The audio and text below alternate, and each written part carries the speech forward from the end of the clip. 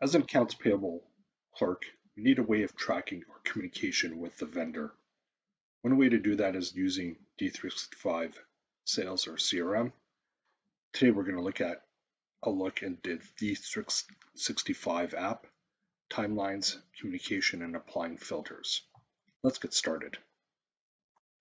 So one of the ways we currently communicate with our vendor is through our Outlook app. So I have Outlook up here, and I've created a new email to Jack Waterman as an example with AdventureWorks, who is a vendor of mine, asking for a credit limit increase. So I've typed up the email. I can then use my D365 add-in that is part of Outlook. And you'll notice that it's now noticed Jack's email here, notices Jack is a contact in the system, and is now going to start tracking that email to the account for AdventureWorks. So as you can see, it says is track pending here, so it's about to track this email. So I can go ahead and send this email out to the particular client or vendor, and this would get tracked. So I can attach documents to it just like any other email that I would use with the system. Now jump back into CRM, and as you can see, that email we just sent on the Jack Wickerman contact, I have the email associated that is now being tracked. I could reply directly from here as well, or forward this particular message, or open the record directly from the timeline.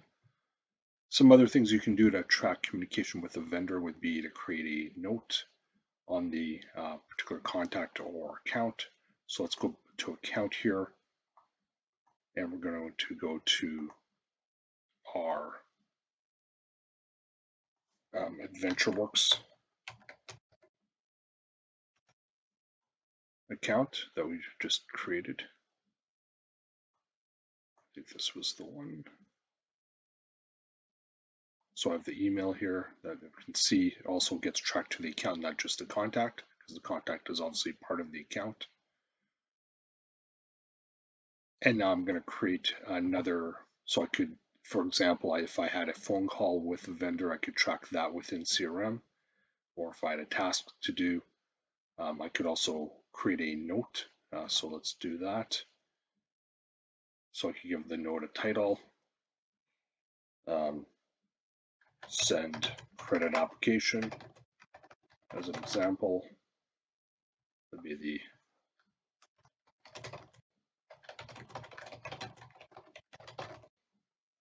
and add a note. This typically would be a task, but the note could be the account number. Let's actually modify that note. So we're going to edit it, because this would normally be a task, but let's vendor account number as an example.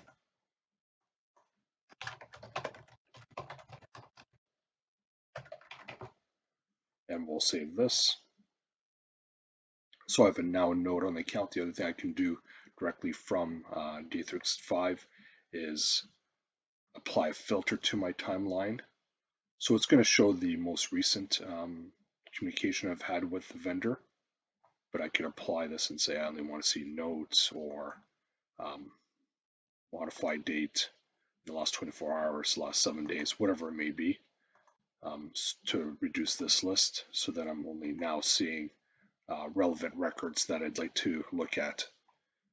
So that is working with CRM and Outlook and your vendors, and tracking different communication between you, the client, and the vendor.